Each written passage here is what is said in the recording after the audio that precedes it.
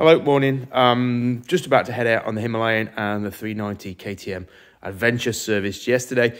I've got a chap coming down who's he's returning to biking. He's not ridden for 5 or 6 years or so, and he just wants to take it out just to not as a course or a lesson, just as a bit of a refresher. I don't think he's got a bike, so he wants to try one of the A2 bikes, just see how he gets on, really. I think, well, I've had quite a few people returning to biking recently. I've had people who've not ridden for 15 years, which is always interesting, especially when they come down and ride the posties. But I've found that people soon get back into the swing of things.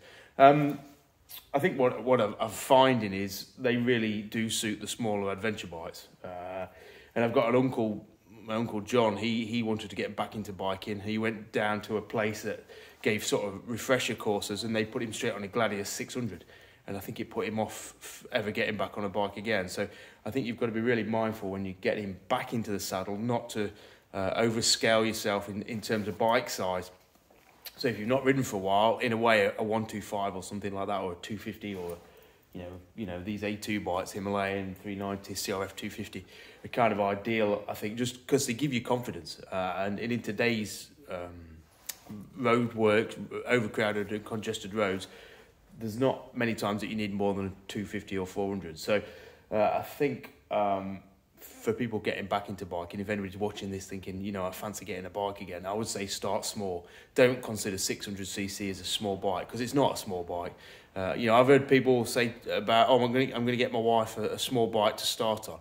Or what you're going to get I'm going to get her a Bandit 600 or an R6 or something, and it's just the wrong end of the stick. So that's it. We're going to head out, just do some back lanes, back roads, and just get into the flow just for half a day. It's dry outside, so it's cold in here, very cold in here though. So let's see how they get on. All right, cheers.